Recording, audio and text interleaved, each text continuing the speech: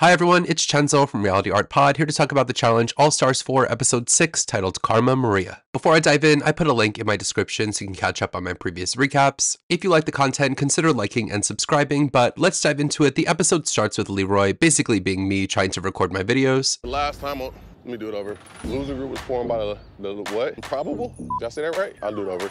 Fuck. The players return to the house after Brandon's elimination, and Cam gushes over Leroy being her supportive, encouraging partner. Now Cam needs to get her own star. They start kissing, and the camera crew is like, eek, get me out of here. Cara tells Ryan that she's trying to manage her beef with Cam and Leroy while also protecting her star from them. Ryan is friends with all of them and wants to play the middle. In the morning, Laurel and Nicole chat. Laurel wants to repair their relationship, and Nicole seems down to squash it for the sake of the game. They hug it out, seeming to agree to be friends. For their challenge called Take a Seat, they'll be playing in pairs at a stadium. They have to race to sit in seats, and the last players who can't find their seats are out, pretty much like musical chairs. In Phase 1, they're playing in 5 rounds of musical chairs to eliminate 5 teams. They pick their teams with Cam and Leroy pairing up, and Cara seemingly betraying Ace and picking Jay, which hurts Ace's feelings. In the first round, it's a mad dash to the seats, and Brad gets lost in the sauce trying to find it, causing he and Laurel to be eliminated. In round 2, Derek tells us he's a track champ and plans to dominate this challenge, but is hoping Jasmine can keep up. Veronica takes a little tumble getting into the seats, but Adam sits in the wrong seat, so he and Flora are eliminated. In the third round, Cam takes a tumble that they showed in the preview for the episode that made me worried that Cam would be out of the game, but she seems fine. The seats in this stadium also look so uncomfortable. What kind of stadium is this? Veronica and Steve are eliminated. In round 4, Kifla mentions that his hamstring has given out and he and Tina are eliminated. Round 5 sees them having to run far and high, resulting in Jasmine and Derek being eliminated. But in Phase 1, they were all playing for just a 30-second advantage in Phase 2, where all of the eliminated players are back in, and the players who weren't eliminated have a 30-second head start. To me, it was whack to have the eliminated players come back in. Firstly, I liked the musical chairs aspect of this challenge. I wish they would have just played that out. But Phase 2 is racing to find star tokens in the stands, coming back to TJ to do a balancing blocks puzzle. There will be one winning team with the fastest time, 5 bottom pairs, and the rest will be the middles. They get started and race out, with Ace and Nicole finding their token first, and Kifla really struggling with his leg injury now. Ace and Nicole end up winning the challenge, with Jay and Cara, Flora and Adam, and Ryan and Avery being the middle group. Everyone else who I'll throw up on screen will be the bottoms. The middle group will pick 2 women and 2 men from the bottoms to go to elimination. Back at the house, Jay and Cara talk. Cara wants Jasmine and Veronica to be nominated, but Jay doesn't want to nominate Jasmine and tells Cara that everyone wants to bring Jasmine to the final, which adds a lot of complication to Cara's plan of giving Jasmine the star. Jasmine finds out that Cara is campaigning against her and calls Cara a hypocrite. Go fuck yourself.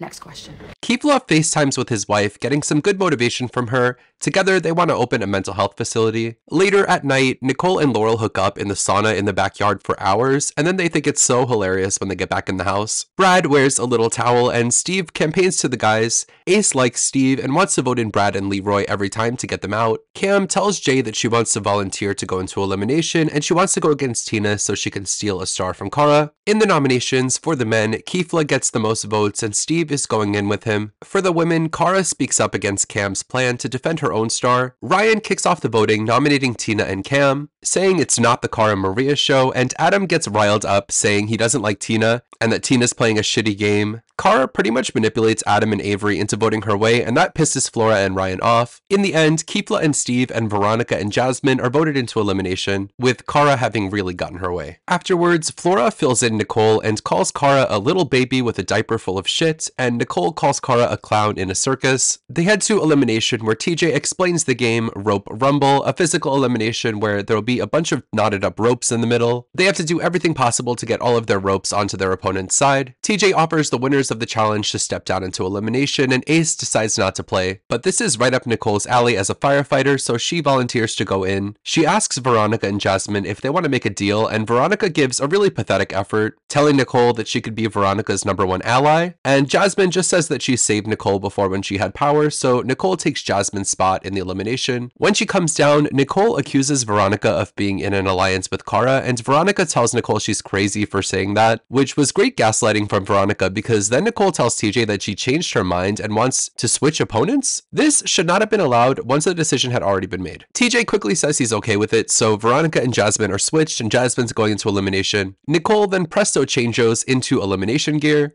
All right, Nicole, get changed. It's the guys' round first. Steve goes for the rope, but Kefla goes for Steve, flipping him like a pancake. At this point, they're wrestling, and it's putting pressure on Kefla's injury, resulting in Steve edging him out and winning the elimination. So we lose Kefla here, who was a joy to watch, with his highlight being getting emotional when he did well in the first challenge, winning his star early, but he wasn't very well connected, with his strongest connection seeming to be with Cyrus, who was around for like a day. It was nice seeing him as a very noble, goofy guy. Very ironic that he faked a leg injury earlier this season as a joke and then ended up having an actual leg injury. My aunt would say, laugh, laugh, laugh, cry, cry, cry. Overall, he was a positive figure, and I wouldn't be surprised if we see him again, though he won a daily challenge, won an elimination, and I could see him also being very satisfied. Enough with this to not feel the need to return. The ladies get started. They go to opposite ends of the rope and start pushing. Nicole obviously bodies Jasmine here and ends up winning the elimination, so we lose Jasmine, who came into the season really well connected and seemed to only grow on those connections as the season went on. She made an enemy out of Kara, which I would say is her biggest mistake, but it resulted in her getting her star, and it was unfortunate that Kara was in the middle group here and targeted her, as the majority of the people who were safe wouldn't have voted her in. Jasmine should have been safe after Nicole chose Veronica, and the show letting Nicole switch it up and choose Jasmine after she was deemed safe leads me to say that Jasmine was robbed. And of course, I would like to see Jasmine back again, though I retain that I don't think she'll ever win the show. The episode ends with Steve deciding to give Kefla's star to Ace, pretty much diplomatically because Ace won the challenge, and Nicole takes Jasmine's star. Overall, I thought this was a really solid episode. I liked that there were 2 eliminations. I do think it could have benefited from being a little bit longer, maybe an hour instead of 45 minutes. This cast is so strong, I feel like so much great footage is probably being wasted and left on the cutting room floor here. With the editors being on a bit of a crunch and a lot to fit in, I feel like we lose a lot of the storytelling of what's really happening with Nicole and Laurel. When they were hooking up in the sauna, Nicole and Laurel were obviously wasted. So you're telling me there's a whole night of all of these all-stars drinking and we didn't get any of it? I want more content and I want it now. But I guess that's all I have to say about this episode. Let me know in the comments, what did you think of the episode? If you like this video, consider liking and subscribing. I'll be back next Wednesday with more challenge. Until next time, have a nice weekend. Bye!